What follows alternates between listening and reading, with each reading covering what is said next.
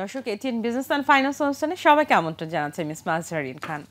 আমরা আজকে আপনাদের জন্য আলোচনার বিষয় রেখেছি উচ্চশিক্ষা বাণিজ্যিকরণ হ্রাসে জাতীয় বিশ্ববিদ্যালয়ের ভূমিকা।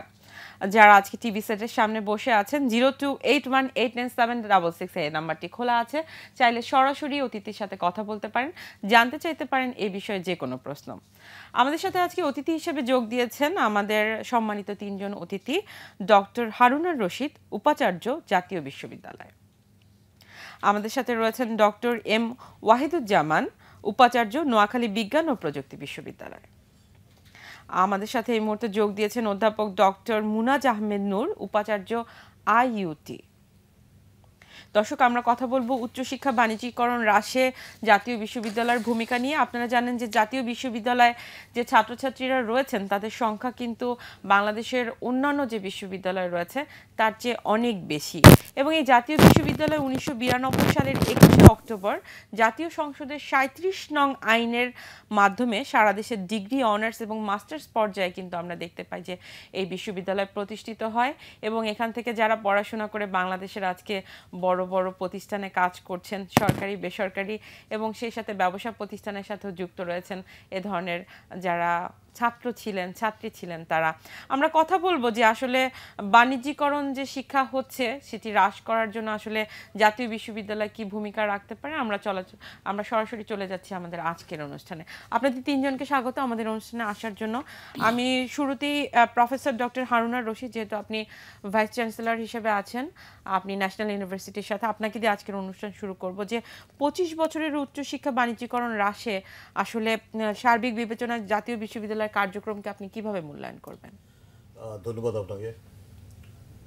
বাণিজ্যিকরণ হ্রাস যেটা বললেন, এটাকে যদি ঘুরিয়ে আমরা অন্যভাবে বলি যে প্রতিষ্ঠার পর থেকে 25 বছরে উচ্চশিক্ষার ক্ষেত্রে জাতীয় বিশ্ববিদ্যালয় কী ভূমিকা পালন করছে, আমরা যদি এভাবে দেখি, মানে বিষয়টাকে যদি আমি পজিটিভ আকারে তুলে ধরি, যে পজিটিভ কন্ট্রিবিউশন, তাহলে আপনি উল্লেখ করেছেন যে আজকে থেকে 25 বছর আগে 1992 সালের 21 অক্টোবর জাতীয় বিশ্ববিদ্যালয় প্রতিষ্ঠা, এবং এখানে উল্লেখ্য যে একই সময়ে অর্থাৎ একই সালে এই যে প্রাইভেট ইউনিভার্সিটি যেগুলো আছে, বেসরকারি বিশ্ববিদ্যালয়, সেই অ্যাক্টও কিন্তু 1992 সালে হয়েছে।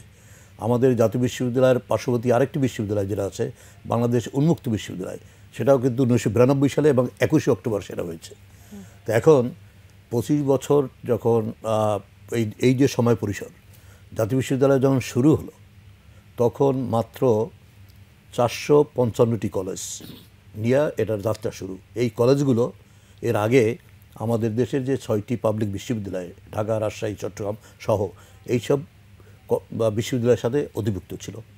তো এইসব কলেজগুলোর শিক্ষার দেখাশোনা করা, শিক্ষা কার্যক্রম পরিচালনা করা ঢাকা বিশ্ববিদ্যালয়, রাজশাহী বিশ্ববিদ্যালয় অর্থাৎ যেসব বিশ্ববিদ্যালয়ের সাথে যুক্ত ছিল, চট্টগ্রাম বিশ্ববিদ্যালয়, তাদের উপর প্রচণ্ড প্রেশার পড়ছিল, যে কারণে সরকার সিদ্ধান্ত নিয়ে 1992 সালে জাতীয় বিশ্ববিদ্যালয় প্রতিষ্ঠা করে। তো 455টি কলেজ দিয়ে যেখানে শুরু এবং মাত্র কয়েক লক্ষ শিক্ষার্থী, সেখানে আজকে জাতীয় বিশ্ববিদ্যালয়ের 2249টি কলেজ এখন এর সাথে অধিভুক্ত। তার মধ্যে 275টি আছে সরকারি কলেজ আর 1974টি আছে বেসরকারি কলেজ। আর শিক্ষার্থী সংখ্যা যেখানে মাত্র কয়েক লক্ষ ছিল, সেখানে এখন শিক্ষার্থী সংখ্যা প্রায় 25 লক্ষের ঊর্ধ্বে কিন্তু জাতীয় বিশ্ববিদ্যালয়ের শিক্ষার্থী সংখ্যা। আর একটা বিষয় উল্লেখ্য যে বাংলাদেশে উচ্চশিক্ষার ক্ষেত্রে বর্তমানে যে শিক্ষার্থী রয়েছে টোটাল, অর্থাৎ পাবলিক বিশ্ববিদ্যালয় 41টি, প্রাইভেট ইউনিভার্সিটি 96টি, এই টোটালটা নিয়ে যে যারা উচ্চশিক্ষার ক্ষেত্রে আছে অনার্স মাস্টার্স পর্যায়ে, তার যদি আপনি টোটাল সংখ্যা করেন তাহলে 3.5 মিলিয়নের মতো আছে, অর্থাৎ 35 লক্ষের মতো আছে। তার মধ্যে শুধু জাতীয় বিশ্ববিদ্যালয় আছে 25 লক্ষ। আর এরপরে আমাদের পার্শ্ববর্তী বাংলাদেশ উন্মুক্ত বিশ্ববিদ্যালয় প্রায় 6 লক্ষের মধ্যে, বাকিগুলো হলো কিন্তু আপনার প্রাইভেট এবং অন্য পাবলিক ইউনিভার্সিটিতে রয়েছে। অন্যভাবে যদি বলি, বাংলাদেশে উচ্চশিক্ষার ক্ষেত্রে যারা শিক্ষার্থী তার 70% হলো এই জাতীয় বিশ্ববিদ্যালয় লেখাপড়া করে। এখন যদি আসি যে এই 70% কারা, জাতীয় বিশ্ববিদ্যালয় ক্যাম্পাস কিন্তু হোল বাংলাদেশ, আমাদের যে ভূখণ্ড নিয়ে বাংলাদেশ, সেই ভূখণ্ডটা জুড়ে কিন্তু জাতীয় বিশ্ববিদ্যালয় একটা দিক। এবং অর্থাৎ এই 2249টি কলেজ কিন্তু সারা বাংলাদেশ জুড়ে আছে। এখন এখানে কারা লেখাপড়া করে? ওই পাহাড়ি অঞ্চল যদি বলেন, হাওর বাওয়ার অঞ্চল যদি বলেন, নদীভাঙ্গা অঞ্চল যদি বলেন, পঞ্চগড় বলেন, টেকনাফ বলেন, হোল বাংলাদেশ এই যে ধারণ করেছে জাতীয় বিশ্ববিদ্যালয়, সেখানে যারা গরিব অসচ্ছল পরিবারে যারা সন্তান প্রধানত, তাদের আজকে উচ্চশিক্ষার সুযোগটা করে দিয়েছে কিন্তু জাতীয় বিশ্ববিদ্যালয় অলমোস্ট প্রত্যেকটা উপজেলায়। তারপরে তো আমরা দেখছি যে বাণিজ্যিকরণ হচ্ছে শিক্ষা, আমরা আসতেছি, এবং একটা উপজেলায় একাধিক কলেজ আমাদের কিন্তু আছে, অনার্স কলেজ সহ। কাজেই এদের জন্য এই সুযোগটা করে দিয়েছে, যেটা এই সব যারা অসচ্ছল পরিবারের সন্তান প্রত্যন্ত অঞ্চলের, পাহাড়ি অঞ্চলের, তারা কি কোনোদিনও একটা মানে শহরে এসে প্রাইভেট বা অন্য পাবলিক ইউনিভার্সিটিতে ভর্তি হয়ে তারপর উচ্চশিক্ষার সুযোগ লাভ করতে পারতো না। যে কারণে আজকে যদি বলি, এখানে বলি আমি শেষ করি, অন্যরা আরও দুইজন আমার আর সহকর্মী আছে প্যানেলে, তারা বলবেন যে আজকে প্রতিষ্ঠার পর থেকে এ পর্যন্ত জাতীয় বিশ্ববিদ্যালয় থেকে 89,52,49 জন শিক্ষার্থী বের হয়েছে, অর্থাৎ প্রায় বলা যেতে পারে 1 কোটি শিক্ষার্থী কিন্তু বের হয়েছে।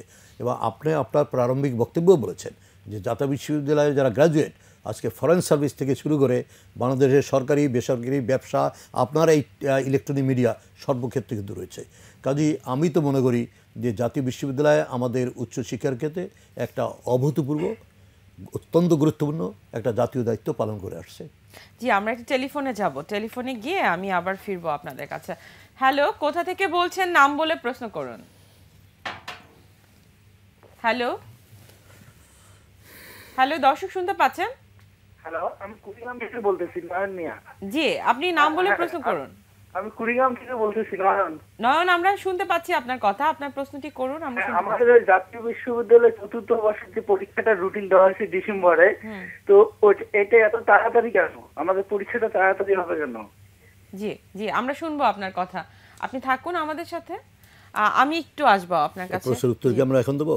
একটু পরে আমি প্রশ্নের উত্তরটা নিচ্ছি। আমি একটু আমাদের যে আইউটি ইউনিভার্সিটির উপাচার্য রয়েছেন অধ্যাপক ডক্টর মুনাজ আহমেদ নূর, আমরা যতটুকু জানি যে উচ্চশিক্ষা বেসরকারীকরণ করার ক্ষেত্রে যারা আসলে কাজ করছেন এবং বাণিজ্যিকরণ রোধে যারা কাজ করছেন তার মধ্যে আপনি অন্যতম পায়োনিয়ার।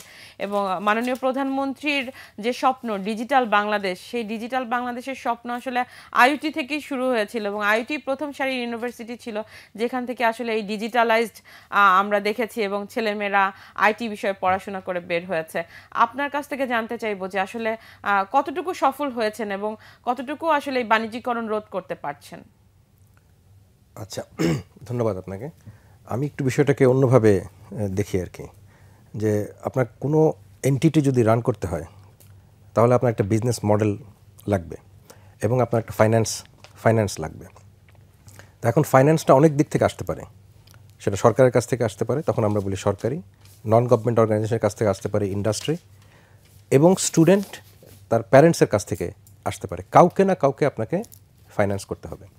তো এখন আমাদের দেশে প্রথমে শুধু সরকারি বিশ্ববিদ্যালয় ছিল, তার মানে ফাইন্যান্সটা করছে শুধু সরকার। 16 কোটির দেশ, আপনার 14 লক্ষ লোক ছেলে ইন্টারমিডিয়েট পাশ করে। তো একটা পর্যায়ে দেখা গেল যে সরকারি বিশ্ববিদ্যালয়গুলোকে ধারণ করতে পারছে না, কলেজগুলো ছিল, এবং কলেজগুলো সেই পরিমাণ ধারণ করতে পারছে না। স্যার যেটা বললেন 400 কলেজ থেকে আজকে 2200 কলেজ। কিন্তু এখানেও আপনাকে একটু মনে রাখতে হবে যে জাতীয় বিশ্ববিদ্যালয়ে কিন্তু শুধু সরকারি কলেজ নেই, বেসরকারি কলেজ আছে। এখানেও ফাইন্যান্স মডেল কিন্তু দুই ধরনের। সরকারি কলেজকে ফাইন্যান্স করছে সরকার, বেসরকারি কলেজকে কিন্তু সরকার ফাইন্যান্স করছে না, ফাইন্যান্স করছে হচ্ছে প্যারেন্টস। তা এখন অ্যাক্সেসিবিলিটি, আমরা যেটা বলি যে এডুকেশনে যদি যখন একটা জাতি আপনার সামনের দিকে আগাতে থাকে এবং জনসংখ্যা বাড়তে থাকে, আমি তো অ্যাক্সেস দিতে চাই, এবং এই অ্যাক্সেসিবিলিটি দেওয়ার জন্য জাতীয় বিশ্ববিদ্যালয় একটা বড় ভূমিকা পালন করছে, যেহেতু সারা বাংলাদেশে এটা আছে। কিন্তু তারপরেও আমরা দেখছি যে সেই পরিমাণ অ্যাক্সেসিবিলিটি আমরা দিতে পারছি না। সেই জায়গাটা থেকেই কিন্তু বেসরকারি বিশ্ববিদ্যালয়, যার ফাইন্যান্সিং মডেল হবে আপনার যে প্যারেন্টসের কাছ থেকে টাকা আসবে, সেই জিনিসটা কিন্তু সামনে চলে আসছে। তো এটাকে আমরা বাণিজ্যিকীকরণ বলতেছি শিক্ষাকে, কিন্তু সেভাবে যদি না দেখে বলি যেটা অ্যাক্সেসিবিলিটি বাড়ানোর একটা প্রক্রিয়া। কিন্তু এই জায়গায় একটা সমস্যা হচ্ছে যে রেগুলেটরি অথরিটি যেটা ইউজিসি, তারা যদি এটাকে ঠিকমতো আপনার রেগুলেটর করতে পারতো এবং মনিটর করতে পারতো, সেটা না হওয়ার কারণে আজকে আমরা যেটা দেখছি যে শিক্ষার্থীরা তারা পয়সা দিচ্ছে কিন্তু সেইভাবে কোয়ালিটি এডুকেশন তারা পাচ্ছে না, মানে অ্যাক্সেসিবিলিটি হচ্ছে কিন্তু আপনার কোয়ালিটি হচ্ছে না। তখনই মানুষ প্রশ্ন করছে যে আপনার শিক্ষার বাণিজ্যিকীকরণ আমরা কেন করছি। আমরা কিন্তু আসলে ফোকাস করতে চাই ওই জায়গাটাতে, যে আমরা চাই না যে আমার একজন শিক্ষার্থী পয়সা দিয়ে একটা খুব খারাপ এডুকেশন বা মানে খুব কোয়ালিটি এডুকেশন যেন না পায়। আর ডিজিটালাইজেশনের কথা যেটা বললেন, আমি যখন জাতীয় বিশ্ববিদ্যালয়ে ছিলাম, আমার স্যার তখন ভাইস চ্যান্সেলর ছিলেন, এখন আমি আইউটিতে আছি। জাতীয় বিশ্ববিদ্যালয় একটা বড় বিশ্ববিদ্যালয়, সারা বাংলাদেশ ব্যাপী এর শিক্ষার্থী। এখন এর সার্ভিস যদি আমরা প্রোভাইড করতে চাই, এর ম্যানেজমেন্টকে যদি আমরা উন্নত করতে চাই, তাহলে ডিজিটালাইজেশনের কোনো বিকল্প নাই। এবং সার্ভিসটা আমাদের মাননীয় উপাচার্য মহোদয়ের একটাই গোল ছিল যে আমরা প্রথমে আপনার সার্ভিসটাকে ট্রান্সপারেন্ট করব, দুর্নীতিমুক্ত করব এবং শিক্ষার্থীদের ঘরে ঘরে পৌঁছে দেব। তারপর আমরা কোয়ালিটি এডুকেশন নিয়ে যাব। আপনি যদি সার্ভিস ডেলিভারিটা ঠিকমতো না করতে পারেন, ম্যানেজমেন্ট এবং অ্যাডমিনিস্ট্রেশন যদি ট্রান্সপারেন্ট না হয়, তাহলে কিন্তু আপনি পরবর্তী ধাপে যেতে পারবেন না, কোয়ালিটি এডুকেশনের দিকে যেতে পারবেন না। তখন আমরা চিন্তা করলাম যে এত শিক্ষার্থীকে, যে 22 লক্ষের উপর শিক্ষার্থীকে আমরা কীভাবে রিচ করতে পারি। এর একটাই উপায় হচ্ছে আপনার ইন্টারনেট, যেটা এখন বাংলাদেশে আপনার সারা বাংলাদেশে কিন্তু এটা ছড়িয়ে গেছে আমাদের জননেত্রী শেখ হাসিনার জন্য। ডিজিটাল বাংলাদেশের স্বপ্ন যেটা আমরা শুরু করেছি 2008 সালে, যার কারণে কিন্তু আজকে বাংলাদেশে প্রতি ঘরে ঘরে আপনারা কম্পিউটার ইঞ্জিনিয়ারিং একটা সাবজেক্ট দিয়ে শুরু করেছিলেন, মানে ঘরে ঘরে কিন্তু এখন আপনার ইন্টারনেট এবং পৌঁছে গেছে, সেটা মোবাইলের মাধ্যমে হোক, সেটা ব্রডব্যান্ডের মাধ্যমেই হোক। এবং যার কারণে কিন্তু আমরা সার্ভিসগুলো জনগণের দোরগোড়ায় এবং শিক্ষার্থীর দোরগোড়ায় দিতে পারছি। এখন সকল কাজ শিক্ষার্থীরা কিন্তু আপনার ঘরে বসে সরাসরি করতে পারে জাতীয় বিশ্ববিদ্যালয়ের সাথে অনলাইনে। এটা একটা অভূতপূর্ব আপনার কিন্তু সার্ভিস ডেলিভারি মেকানিজম জাতীয় বিশ্ববিদ্যালয় একটা রোল মডেল হিসাবে দাঁড়িয়ে গেছে। এবং অন্য বিশ্ববিদ্যালয় কিন্তু এই জিনিসগুলো আপনার নিয়ে নিতে পারে, যে সরাসরি যে অ্যাডমিশন প্রসেস থেকে শুরু করে সব কিছু আপনার সার্ভিস ডেলিভারি যে জাতীয় বিশ্ববিদ্যালয় অনলাইনের মাধ্যমে দিয়ে আসছে। সেক্ষেত্রে আমরা তো দেখে থাকি সবসময় যে যেই পাবলিক বিশ্ববিদ্যালয় সান্ধ্যকালীন একটি সার্ভিস চালু করেছে এবং সেই সার্ভিসে বেশ মোটা অঙ্কের অ্যামাউন্ট শিক্ষার্থীদের কাছ থেকে নেওয়া হচ্ছে এবং সেটিও আর একটা বাণিজ্যিকীকরণ করা হচ্ছে। এটির যৌক্তিকতা কতটুকু এবং সেটিকে আসলে কোয়ালিটি অ্যাসিওর করা যাচ্ছে যে আমরা কি ওই কোয়ালিটি শিক্ষা পাচ্ছি, যে শিক্ষা নেওয়ার জন্য আসলে সান্ধ্যকালীন পর্যায়ে ছেলেমেয়েরা যাচ্ছে ডিগ্রি নেওয়ার জন্য? আমরা তো সেটি দেখতে পাচ্ছি না, কিন্তু সেটি কেন হচ্ছে? ধন্যবাদ আপনাকে। আসলে আমি গোড়ায় আসি যে আপনাদের যে আজকে যেটা শিরোনাম করেছেন যে শিক্ষার উচ্চশিক্ষা বাণিজ্যিকরণ, আসলে প্রথমেই আমাদের বুঝতে হবে যে শিক্ষায় যে খরচ সেটি হলো বিনিয়োগ। তাহলে বাণিজ্যিকরণ যে কথাটা কিছুটা প্রফেসর মুনাজ বলছেন, যে তাহলে বাণিজ্যিকরণ আমরা কখন বলবো? হ্যাঁ, যদি ওই রকম শিক্ষা যে একেবারে সার্টিফিকেট কিছু জায়গায় যে একদম গুণগত মান নাই, সার্টিফিকেট বিক্রি হচ্ছে এবং যেখানে লক্ষ্য থাকে শুধুমাত্র সার্টিফিকেট নেওয়া, আর হলো যারা সার্টিফিকেট দেয় তাদের লক্ষ্য থাকে সার্টিফিকেট দেওয়া। আমরা এই জায়গাটাই শুধু আমরা বলতে পারি যে শিক্ষা বাণিজ্যিকরণ হচ্ছে। আমরা দেখি যে জাতীয় বিশ্ববিদ্যালয় প্রতিষ্ঠা পরে যে বিষয়টি হয়েছে, এটা ঠিকই যে একটা পর্যায়ে এই বিশ্ববিদ্যালয় পরিচালনায় একটা স্থবিরতা সৃষ্টি হয়েছিল এবং ব্যাপক আকারে সেশন জাম হয়েছে এবং নানা কারণে, এবং ওই প্রাইভেট বিশ্ববিদ্যালয় তাদের নাম বা আরও এই সকল নানা কারণ মিলে যে তখন এই একটা মেধাবী শ্রেণী বা যাদের ন্যূনতম অ্যাফোর্ড করতে পারে, এমনকি অ্যাফোর্ড করতে পারছে না, তারাও এই আমাদের কলেজগুলোতে ভর্তি না হয়ে যখন পাবলিক বিশ্ববিদ্যালয়ে চান্স না পাচ্ছে তখন প্রাইভেটে ভর্তি হচ্ছিল। তার একটা বড় কারণ ছিল প্রাইভেটে ভর্তি হওয়া তো দোষের কিছু না, কিন্তু যেটি হচ্ছে যে যে পরিমাণ টাকা নেওয়া হচ্ছে সেই এডুকেশনটা তাদেরকে দেওয়া হচ্ছে। আমি সেখানে আসছি, একেবারে এই যে ভর্তি গড়ে মানে ওখানেই হতে হবে, ভালো ভালো কলেজগুলোও ত্যাগ করে, সেটা একটা অন্যতম এই কারণটা ছিল। এবং সেই সুযোগটা নিয়ে প্রাইভেট বিশ্ববিদ্যালয়ের মধ্যে সবাই না, কয়েকটি বিশ্ববিদ্যালয় একেবারে তারা শিক্ষার নামে সার্টিফিকেট বিক্রি শুরু করে দিয়েছিল। আমরা জানি যে একেবারে উপজেলা অফিস করে। এমনও হয়েছে একবার একটা ইন্টারভিউতে আমি এক প্রার্থী, তাকে জিজ্ঞেস করা হলো যে কোন ক্যাম্পাস থেকে সে পাশ করেছে, তো সে বলতে পারলো না। এক পর্যায়ে সে বললো, স্বীকার করলো যে সে ভাইয়ের সাথে কোনো একটা ক্যাম্পাসে গিয়েছিল, 20,000 টাকা দিয়েছিল এবং পরে সে সার্টিফিকেট নিয়ে আসছে। এর মধ্যে আর সে ওই প্রতিষ্ঠান, সুতরাং এটা তো কোনো শিক্ষাই না, একেবারেই এটা বাণিজ্য, এর মধ্যে কোনো শিক্ষা নেই। সেই জায়গাটা আমরা যদি জাতীয় বিশ্ববিদ্যালয়ের কন্ট্রিবিউশনের জায়গাটা বলি, যে আমরা বিশেষ করে বর্তমান যে আমি তো এটা বুঝতে পারলাম, কিন্তু আমি জানতে চাচ্ছি যে পাবলিক বিশ্ববিদ্যালয়ে আপনাদের যে সান্ধ্যকালীন যে আপনারা বিজনেসগুলো করছেন, এটির যুক্তিকতা এটা কতটুকু? সান্ধ্যকালীন আমরা বলি যে জাতীয় আমাদের প্রাইভেট পাবলিক ইউনিভার্সিটিতে সান্ধ্যকালীন কোর্সটা কিন্তু প্রথমত ঢাকা বিশ্ববিদ্যালয়ের শিক্ষক গবেষণা ইনস্টিটিউটের সেখানে যে শিক্ষার এই যে বিএড এমএড চালু করে, এটা 60 সেই সময় তাদের এই কোর্সটা ছিল। আর পরে যখন আমাদের institute of business administration IBA চালু হয়, সেখানেও তাদের এক্সিকিউটিভ যে এমবিএ দেওয়া হতো সেগুলো কিন্তু সান্ধ্যকালীনই ছিল, অর্থাৎ যারা কাজ করছে অন্য জায়গায়। যদি সান্ধ্যকালীন ছিল, কিন্তু আইবিএ এখন যেই প্যাটার্নে চলছে, পুরো একটা ব্যবসা প্রতিষ্ঠান খুলে বসছে, সেটি তো আসলে হতে পারে না। এবং সেই শিক্ষা নিয়ে তো আসলে আমি ওই জায়গাটা আসছি। দেখেন, এটা কিন্তু দুটোই থেকে আসছে। একটা হলো আমাদের রেগুলার কোর্সগুলো চালিয়ে এখন একটা জিনিস চললে অনেক সময় ভুল ত্রুটি হয়ে যায়, আসলে যে না, যেহেতু এই উচ্চশিক্ষার এই ধরনের যারা ফর্মাল প্রক্রিয়া, অর্থাৎ যারা আনুষ্ঠানিকভাবে রেগুলার সিস্টেমে আসতে পারেনি, তারাও অনেকেরই আগ্রহ থাকে ভালো একটা বিশ্ববিদ্যালয়ে ডিগ্রি নেওয়ার। এবং শুধু বাংলাদেশ না, কিন্তু উন্নত দেশগুলোতেও এই ধরনের নানা অপশনে তারা কিন্তু কোর্স অফার করছে। একটা রেগুলার কোর্স, আবার পার্ট টাইম কোর্স, এবং যেটা আমরা বলি ইভিনিং কোর্স, এগুলো কিন্তু উন্নত বিশ্ববিদ্যালয়ে আছে। সেখানে যে অন্যদের যারা কর্মস্থলে আছে, পেশায় আছে, আমরা আমাদের রিসোর্সটাকে কাজে লাগিয়ে যদি আমরা একটা ভালো ডিগ্রি তাদের দেই, তারা তো প্রাইভেট বিশ্ববিদ্যালয়ে মনে করেন অনেক বেশি খরচ করে ইমানের ডিগ্রি পাচ্ছে না। এবং আমাদের যারা টিচাররা এবং কর্তৃপক্ষ, আপনাদের টিচাররাই কিন্তু আবার এই প্রাইভেট এই বিশ্ববিদ্যালয়ে গিয়ে তারা এই না, ডিগ্রিটা এইটাই যে দিচ্ছে, কর্তৃপক্ষ এবং দেখলো, সেখানে কিন্তু সমস্যাটা হচ্ছে। না, কর্তৃপক্ষ এটা দেখলো যে টিচাররা অনেক সময় প্রাইভেটে পড়াতে গিয়ে এই জায়গাটা অ্যাটেনশনও কম দিতে পারে। কারণ প্রাইভেটে যে যাওয়া আসা সময়, সেখানে যদি আমাদের একটা ইভিনিং কোর্স থাকে, তাহলে টিচাররা যদি পড়ায়, অন্তত তাতে আমাদের দিনের কোর্সগুলোতেও তারা সময় দিতে পারবে এবং বিশ্ববিদ্যালয়ের সময় দিতে পারবে।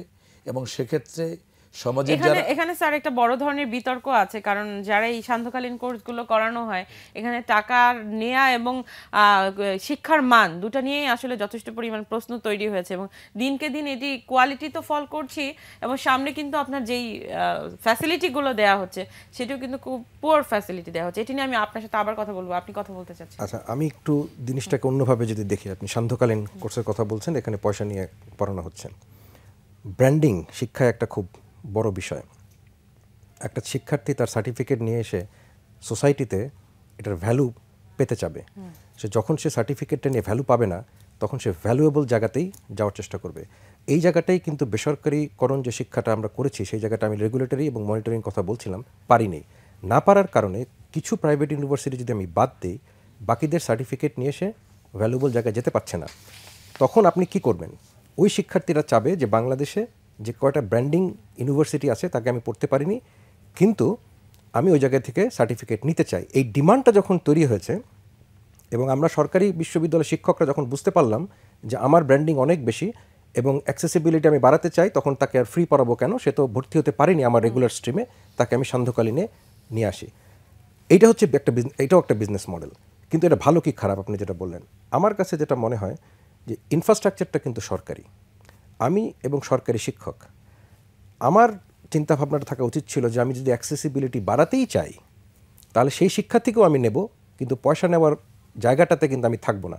কারণ ইনফ্রাস্ট্রাকচার সরকারের ইনফ্রাস্ট্রাকচার, এই ইনফ্রাস্ট্রাকচারটা ব্যবহার আমি প্রাইভেটলি করতে পারি কিনা এটা আমার একটা প্রশ্ন। আপনাদের তো এই যে বিশ্ববিদ্যালয়ের আইনই আছে, 37 নং আইনের মাধ্যমে তো আসলে এই বিশ্ববিদ্যালয় তৈরি হয়েছে, সেখানে কিন্তু আইনগুলো দেওয়া আছে। আমি আবার আসবো, আমি একটু এই জায়গাটা একটু শেষ ফোন ওয়েট করছে, আমি এখনই আসছি।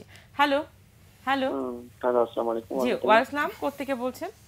জেনাব, আমি মৌলভীবাজার থেকে বলতেছি। জি, আমরা বুঝতে পারছি, আপনি নাম বলে প্রশ্ন করুন।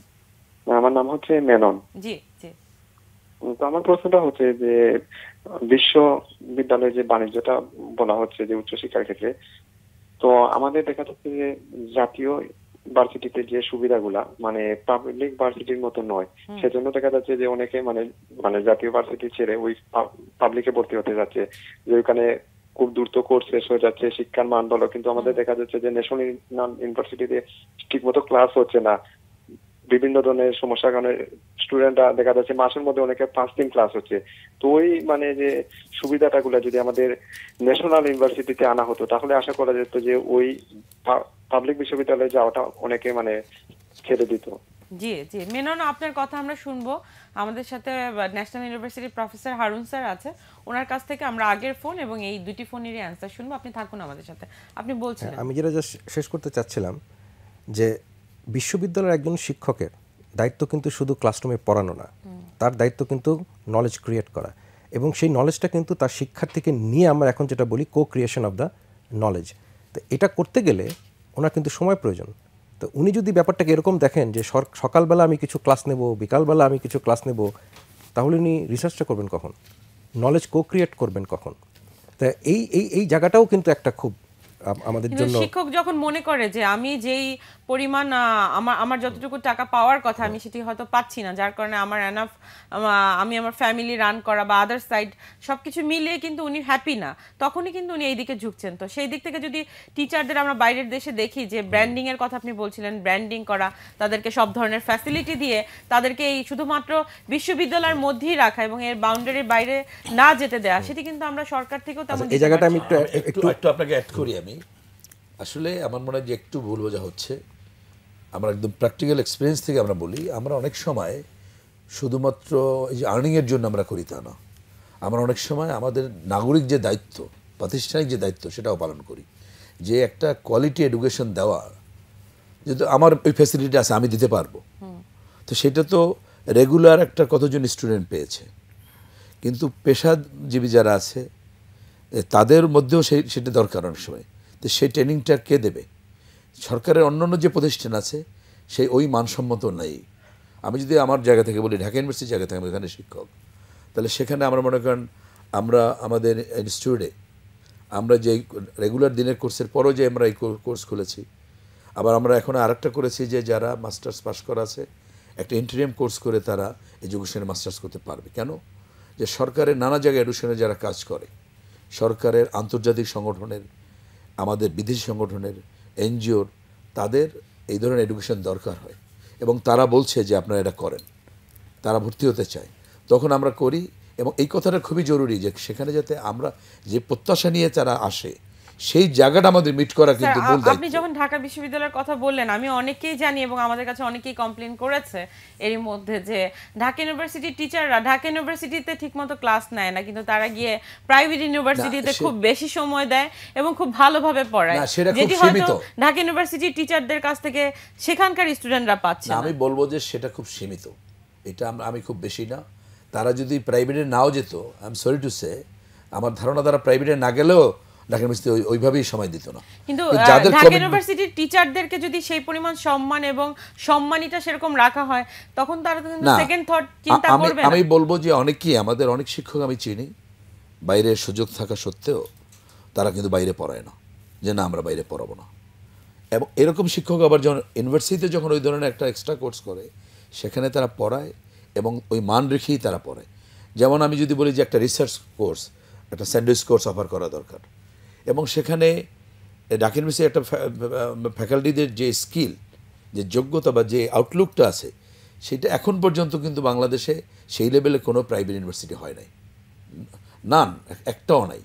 সুতরাং আমাদের, আমি একটু আপনার সাথে অ্যাড করতে চাই, কিন্তু আমরা কিন্তু সেই স্কিলকেও পুরোপুরি কাজে লাগাতে পারছি না এবং তাদেরকে সেই পরিমাণ সম্মানটাও কিন্তু আমরা দিতে পারছি না এখন ঢাকা বিশ্ববিদ্যালয়ে। আমি একটা জায়গায় আপনাকে বলি, বারবার আপনি সম্মান এবং সম্মানীর কথা বলছেন। শিক্ষক সবসময় সমাজে সম্মানিত, এই সম্মানের জায়গাটা কেউ নিতে পারবে না। শিক্ষক দ্বারাই জাতি পরিচালিত হয়, শিক্ষক দ্বারাই জাতি গঠিত হয় এবং জাতির ভবিষ্যৎ নির্ধারণ করেই আসলে শিক্ষকরা।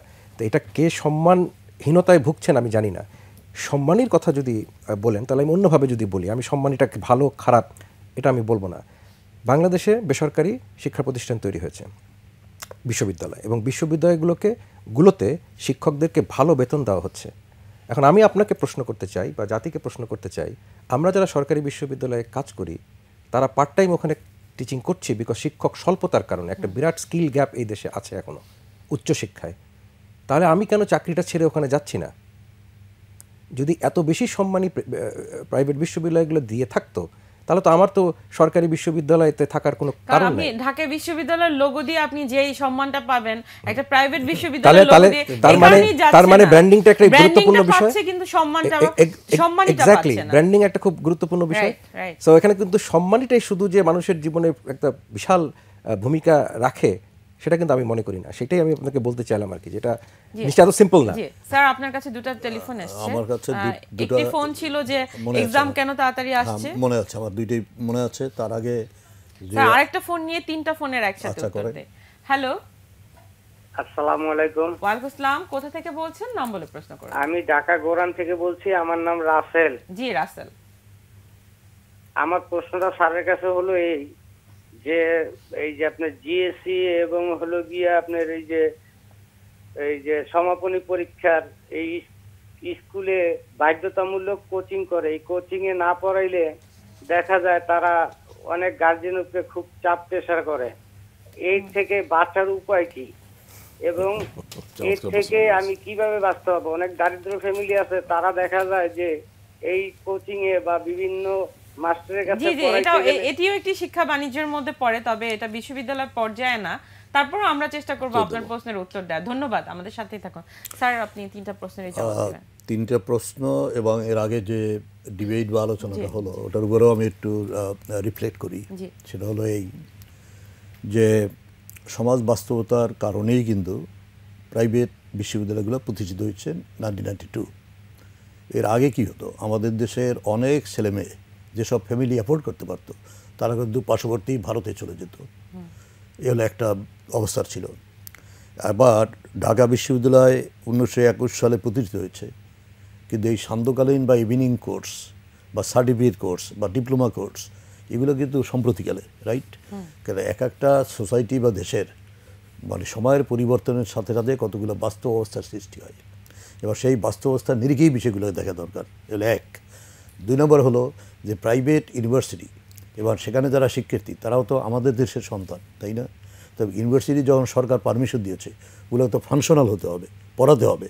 তো ওখানে পড়াবার জন্য যে ধরনের শিক্ষক দরকার, সেই শিক্ষকের যে আমার কি পুল আছে বাংলাদেশে বা ছিল শুরুতে, কাজেই স্বভাবতই বাস্তবতার কারণেই কিন্তু ঢাকা বিশ্ববিদ্যালয় যেহেতু ক্যাপিটালে অবস্থিত, অধিকাংশ প্রাইভেট ইউনিভার্সিটি এই ঢাকা শহরে, কাজেই সেখানে এখান থেকে পার্ট টাইম তারা গিয়েছে এবং তারা ওখানে গিয়া শুধু যে বাণিজ্যিকরণ বা অর্থ উপার্জন করেছে তা না, তারা কিন্তু সার্ভিসও দিয়েছে, তারা সার্ভিস দিয়েছে। মেইন যেটা হলো যেটা আমাদের ডক্টর ওয়াহিদুজ্জামান নোয়াখালী বিজ্ঞান প্রযুক্তি ইউনিভার্সিটির ভাইস চ্যান্সেলর সাহেব বললেন, ঢাকা বিশ্ববিদ্যালয়ে তারপরেও কত পার্সেন্ট শিক্ষক এই প্রাইভেট ইউনিভার্সিটিগুলিতে শিক্ষা দিচ্ছেন?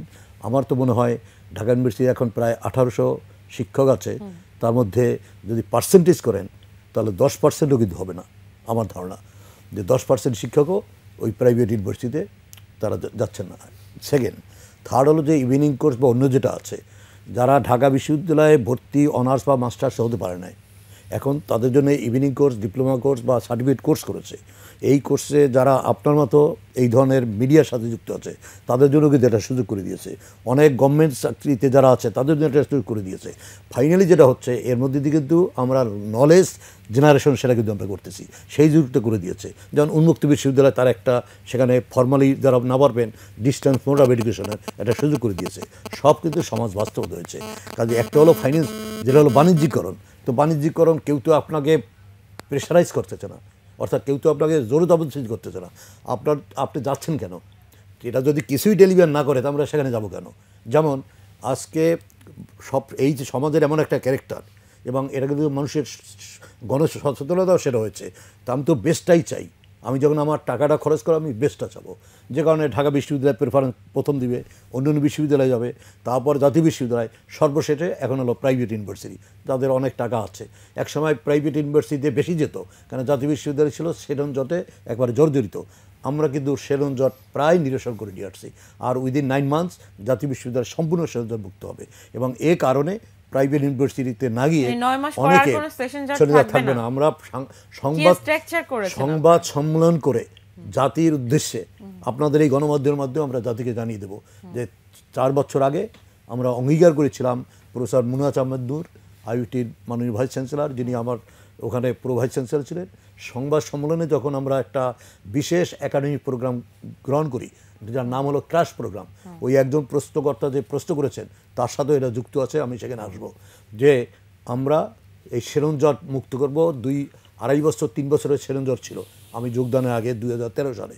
ক্রমান্বয়ে আমরা একাডেমিক সেই বিশেষ প্রোগ্রাম নিয়ে এবং প্রত্যেক মাসে 2 বার আমরা কিন্তু রিভিউ মিটিং করি যে আমার প্রোগ্রেস কত দূর হলো, এবং শিক্ষার্থীদের আমরা কখন তার অ্যাডমিশন হবে, কখন তার ক্লাসগুলো শেষ হবে, কখন তার রেজিস্ট্রেশন হবে, কখন পরীক্ষা হবে, কখন ফল হবে, সব একাডেমিক ক্যালেন্ডার ইন অ্যাডভান্স আমরা করতে পেরেছি। 4 বছরের অনার্স প্রোগ্রাম আপনার কি 4 বছরই শেষ হবে? 4 বছরে 2013 সালে যারা ভর্তি হয়েছে জাতীয় বিশ্ববিদ্যালয়ে অনার্স ফার্স্ট ইয়ারে, তারা 2013 থেকে 2017-তে তারা 4 বছর অনার্স দিয়ে বের হয়ে যাচ্ছে।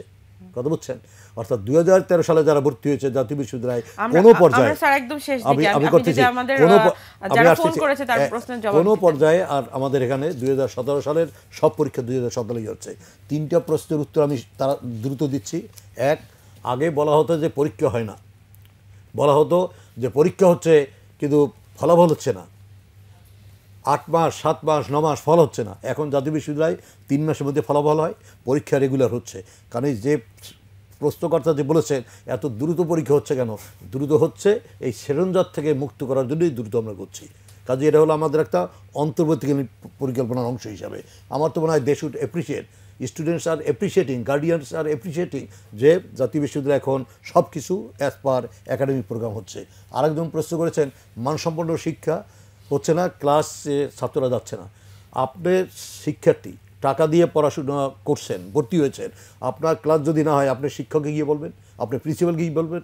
এখন আপনি যিনি হলেন স্টেক হোল্ডার, আপনি যদি ক্লাসমুখী না হন, আপনি যদি ক্লাসে না যান। ওনার প্রশ্ন ছিল যে জাতীয় বিশ্ববিদ্যালয় বা পাবলিক বিশ্ববিদ্যালয়ে তারা যখন ক্লাস করে তখন তারা মানটা ঠিকমতো না পাওয়ার কারণে তারা বেসরকারি বিশ্ববিদ্যালয়ে না সেটা বলেন, জাতীয় বিশ্ববিদ্যালয় কলেজগুলোতে ঠিকমতো ক্লাস হয় না বলে পাবলিক বিশ্ববিদ্যালয়ে যাচ্ছে।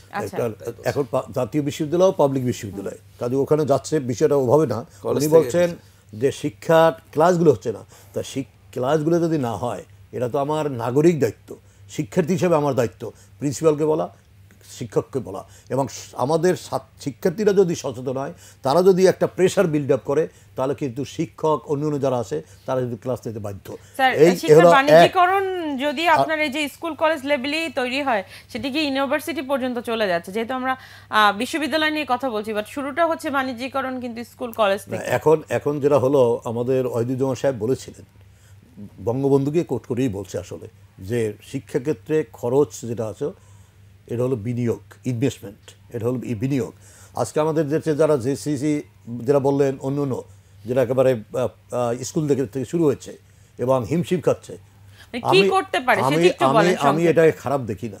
আজকে যেভাবে মোবাইল ইন্টারনেট অনুরোধ যারা আছে, আপনি বাণিজ্যিকরণকে বাণিজ্যিকরণ না, আমি কথা আপনি খেয়াল করেন নাই, এটা বলছে যে কোচিং, এটা অত্যন্ত দুঃখজনক। ইতিমধ্যে আমরা পত্রিকাও দেখেছি যে খুব কড়া আমরা দেখেছি যে শিক্ষককে কিন্তু তারা রাতেও আমি ইন্টারনেটে দেখেছি যে মন্ত্রণালয় এ ব্যাপারে কঠোর ব্যবস্থা নিচ্ছে, যারা কোচিং করছে, যারা করছে এই বিষয়টাকে। কিন্তু বাচ্চাদের বাবা মা বলছে যে কোচিং না করে আমাদের উপায় কি, আমি তো স্কুল কলেজে গিয়ে সেই মানটা পাচ্ছি না, তাহলে আপনি যদি বন্ধ করে দেন তাহলে তো ক্লাস করতে পারছেন না। উনি যে প্রশ্নটা করেছে মানের চেয়েও হলো এখানে, এটা খুবই দুঃখজনক।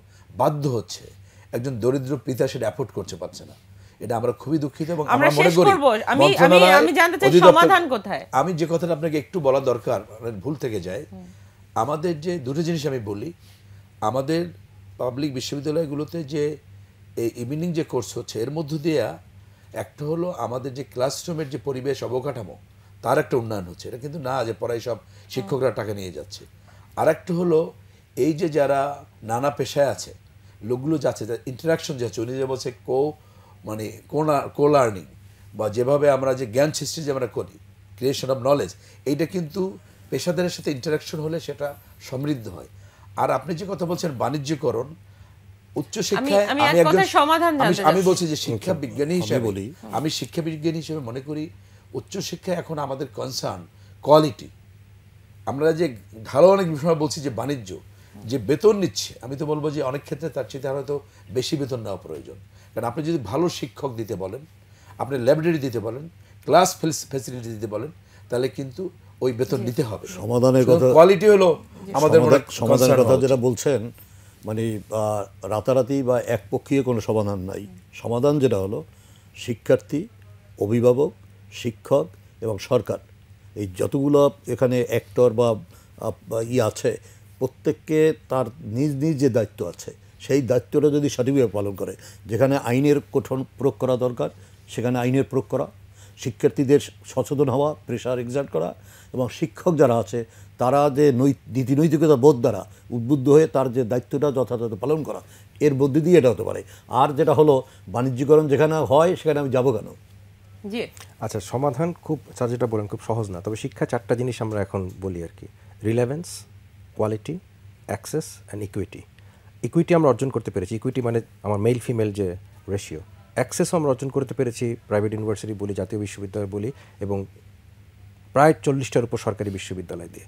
পারিনি হচ্ছে রিলেভেন্স, যে জাতি যে শিক্ষা চায় সেই শিক্ষাটা আমরা দিতে পারিনি, ইন্ডাস্ট্রি যে শিক্ষা চায় সেই জায়গাটাতে আমরা যেতে পারিনি, এবং কোয়ালিটি যদি আমি যদি জানতাম যে আমার বিশ্ববিদ্যালয়গুলো MIT, স্ট্যানফোর্ড, তাহলে তো আপনার মাইগ্রেশনের প্রশ্ন আসে না, তাহলে তো আপনার বাণিজ্যিকরণের প্রশ্ন আসে না। জি, আমরা এই বিষয় নিয়ে আরেকটি অনুষ্ঠান করব, বিকজ আমরা একটি বিষয় বাদ পড়ে গেছে আমাদের, যে মাস্টার্সের পরবর্তী ধাপ অর্থাৎ গবেষণা নিয়ে যারা কাজ করছেন সেখানে জাতীয় বিশ্ববিদ্যালয় আসলে কতটুকু কাজ করছে। আমরা সে বিষয়ে আজকের প্রথম পর্ব রাখলাম, দ্বিতীয় আরেকটি পর্ব করব, সেখানে আমরা বাণিজ্যিকরণের সাথে এ বিষয়গুলো নিয়ে আসব। আমরা আশা করছি যে উচ্চশিক্ষা বাণিজ্যিকরণের জন্য যারা কাজ করছেন সে জায়গা থেকে আসলে বাংলাদেশের এটা একটা স্ট্রাকচার বা কাঠামোতে নিয়ে আসবে, এবং বাংলাদেশের শিক্ষা ব্যবস্থার মান আরও বেশি উন্নয়ন করা হবে, যেখানে আপনারা জাতীয় বিশ্ববিদ্যালয়ের পক্ষ থেকে আরও বেশি সচেতনতার মাধ্যমে বাংলাদেশের শিক্ষার্থীদের শিক্ষাদান করবেন। আপনাদের তিনজনকে অসংখ্য ধন্যবাদ আমাদেরকে সময় দেওয়ার জন্য। দর্শক, শেষ করছি আজকের ATN বিজনেস অ্যান্ড ফাইন্যান্স। বিদায় নিচ্ছি আমি ইসমাইল জারিন খান।